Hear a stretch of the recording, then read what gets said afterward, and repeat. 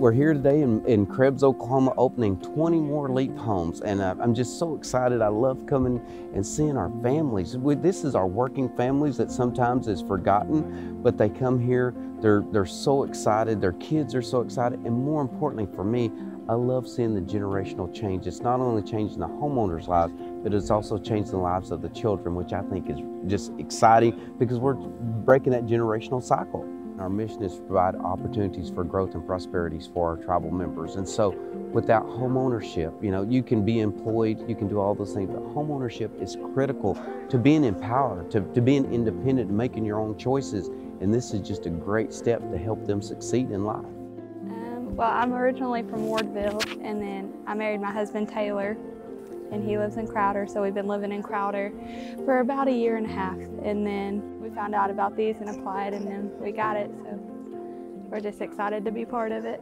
For people like us, I think it gave us an opportunity that we wouldn't have without it. It's a lot harder than people think to get out on your feet.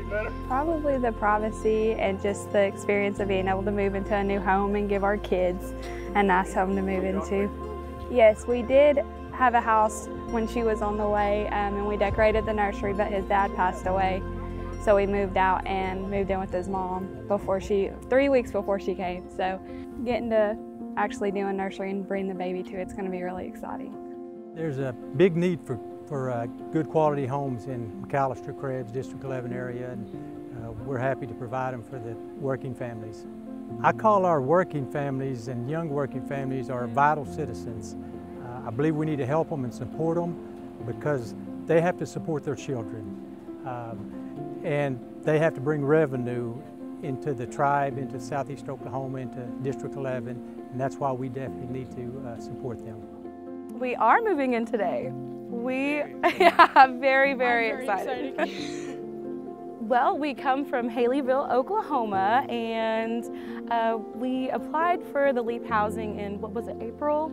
It was a surreal moment for us. We both looked at each other and we couldn't believe it. I mean, just look at the house. It's perfect in every way. Well, just like everybody's, they're saying, it's faith, culture, and family. And without having that as part of it, not learning and keeping our culture going and everything like that, this is something that brings people together. All my neighbors, they're all Choctaws too, so we have that we can all have that common ground. It's an opportunity that we probably wouldn't have been able to have without the LEAP program. It would have taken us a lot longer to get here, so it's really exciting. One of the families that we got to meet with was a single mom with a young man. I believe he's around 14. And so she came from a domestic violence background, and through our services, through the Choctaw Nation services, she was able to maneuver through the appropriate services she needed, as well as getting to a brand new home today.